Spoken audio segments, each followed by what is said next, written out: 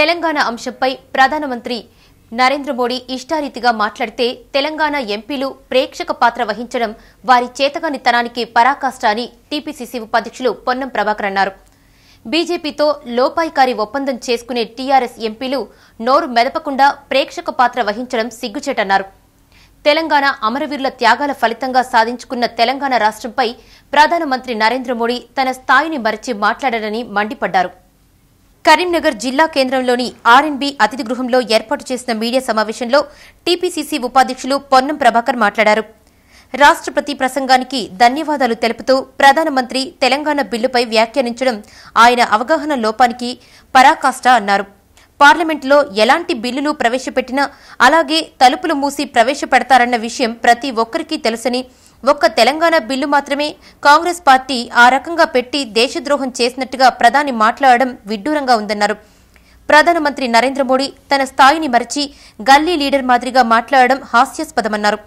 తెలంగాణ ప్రజల మనోభావాలు దెబ్బతినే విధంగా మాట్లాడిన మాటలకు తెలంగాణ అమరవీరుల ఆత్మలు క్షోభిస్తున్నాయన్నారు. తెలంగాణ రాష్ట్రంపై మాట్లాడిన మాటలకు తెలంగాణ ప్రజలు తీవ్ర ఆవేదనకు గురవుతుండగా అక్కడే కూర్చున్న టీఆర్ఎస్ ఎంపీలు మాట్లాడకుండా కూర్చోవడం సిగ్గుగా ఉందన్నారు. ప్రేక్షకులుగా మారి కూర్చోవలసిన అవసరం ఎందుకు వచ్చిందో ప్రజలకు తెలియజేయాలన్నారు.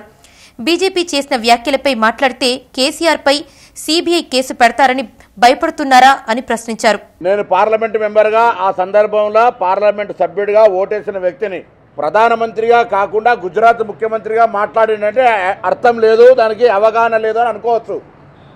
కానీ నేను ఈ బిల్లు కాక ఫుడ్ సెక్యూరిటీ యాక్ట్ కావచ్చు లేదా ఇతర అనేకమైనటువంటి సంబంధిత బిల్లులు పార్లమెంట్లో పాస్ చేసినప్పుడు ఇవాళ కూడా ఆనవాయితీ లాబీస్ క్లియర్ చేయమని తలుపులేసి ఓటింగ్ జరిగే సందర్భంగా బయట సభ్యులు లోపలికి రాకుండా లోపల సభ్యులు బయటికి పోకుండా అది అతి సామాన్య బిల్లు అయితే కూడా ఈ ఆనవాయితీని పార్లమెంటులో అవలంబిస్తారు. మీరెవరైనా ఈ ఆనవాయితీకి సంబంధించిన విధి విధానాలు తెలుసుకునే హక్కు భారత పౌరులుగా అందరికీ ఉంది, అందులో తెలంగాణ ప్రజలకు ప్రతి ఒక్కరికి ఉంది.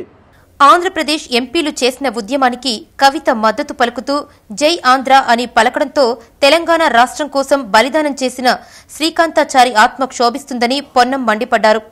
బడ్జెట్ బాగాలేదని పార్లమెంటు బయట ఒక విధంగా సభల్లో మరో విధంగా మాట్లాడడం టీఆర్ఎస్ పార్టీ నాయకులకే దక్కిందన్నారు. బీజేపీ పార్టీతో లోపాయికారి ఒప్పందాలు చేసుకుని టీఆర్ఎస్ ఎంపీలు ప్రేక్షకుల మాదిరిగా పార్లమెంట్లో కూర్చుని వస్తున్నారని ఎద్దేవా చేశారు. కాంగ్రెస్ పార్టీలోని లోఫర్ పార్టీ అని కించపరిచిన కేటీఆర్ వెంటనే క్షమాపణ చెప్పాలని, లేని తరుణంలో కాంగ్రెస్ పార్టీ కార్యకర్తలు చూస్తూ ఊరుకోరని హెచ్చరించారు. కాంగ్రెస్ పార్టీ జన్మనిచ్చిన నాయకుల్లో నీ అయ్య కూడా ఉన్నాడని, మరి కేసీఆర్ కూడా లోఫరేనా అని ప్రశ్నించారు.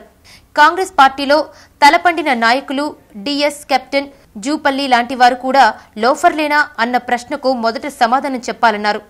టీఆర్ఎస్ పార్లమెంటు సభ్యులు ఆ సభలో కూర్చొని ఎందుకు ప్రేక్షకుల్లాగా కూర్చున్నారని అడుగుతా ఉన్నాయి. అలా మీరు మాట్లాడితే కేసీఆర్ జైలుకు పోతాడనే భయమా?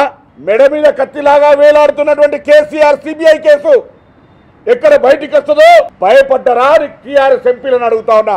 నిన్న కవిత గారు పార్లమెంట్లో మాట్లాడుతూ ఉన్నారు, మీరు ఇంకా ఆంధ్రప్రదేశ్ ఎంపీలకు ఉద్యమానికి మద్దతు ఇస్తూ ప్రసంగం ముగింపులో జై ఆంధ్ర అన్నట. ఏం దురదృష్టం ఈ కాలంలో. శ్రీకాంతాచారి ఆత్మ ఎందుకు ఏడుస్తూ ఉన్నది? పోలీస్ కిష్టయ్య భార్య ఎందుకు ఆత్మ ఏడుస్తూ ఉన్నది? ఇగో ఇలా అర్థమవుతా ఉన్నది. కేటీఆర్ కు మాది loafer party, third class party. రాజకీయంగా నీ అయ్యకు జన్మనిచ్చింది కూడా ఆ లోఫర్ పార్టీ. కేసీఆర్ కూడా ఏమవుతాడని అడుగుతా ఉన్నాం. కేశవరావు కాంగ్రెస్ లో పుట్టి ఇలా టీఆర్ఎస్ లో ఆయన లోఫరా? ఈ శ్రీనివాస్ గారు లోఫరా? జూపల్లి కృష్ణారావు ఆయన లోఫరా? ఈ మీడియా సమావేశంలో సిటీ కాంగ్రెస్ అధ్యక్షులు కర్ర రాజశేఖర్, మున్సిపల్ ఫ్లోర్ లీడర్ ఆకుల ప్రకాష్, డీసీసీ నాయకులు వంటల రత్నాకర్, మాజీ మేయర్ డి శంకర్ తదితరులు పాల్గొన్నారు.